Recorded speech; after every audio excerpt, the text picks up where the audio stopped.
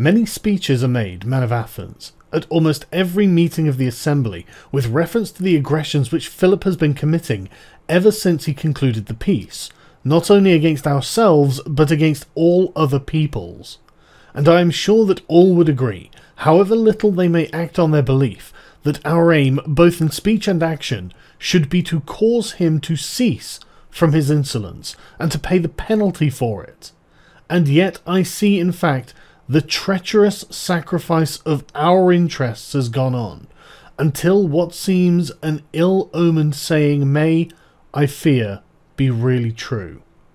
That if all who came forward desired to propose, and you desired to carry,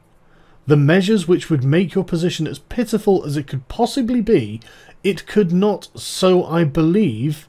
be made worse than it is now.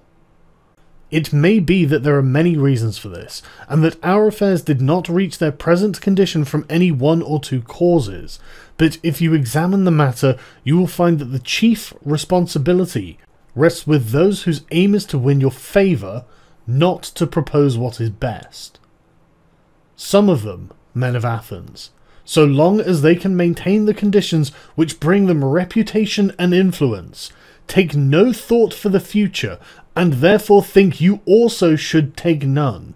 while others, by accusing and slandering those who are actively at work, are simply trying to make the city spend its energies in punishing the members of its own body, and so leave Philip free to say and do what he likes. Such political methods as these, familiar to you as they are the real causes of the evil.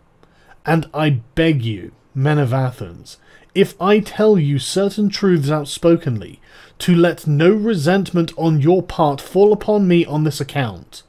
Consider the matter in this light. In every other sphere of life, you believe that the right of free speech ought to be universally shared by all who are in the city, that you have extended it to both foreigners and to slaves, and one may see many a servant in Athens speaking his mind with greater liberty than is granted to citizens in some other states. But from the sphere of political counsel, you have utterly banished this liberty.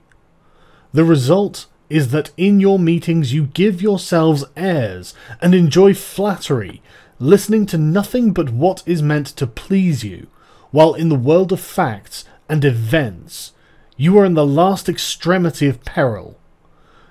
If then you are still in this mood today, I do not know what I can say, but if you are willing to listen while I tell you, without flattery, what your interest requires, I am prepared to speak. For though our position is very bad indeed, and much has been sacrificed, it is still possible even now, if you will do your duty, to set it all right once more.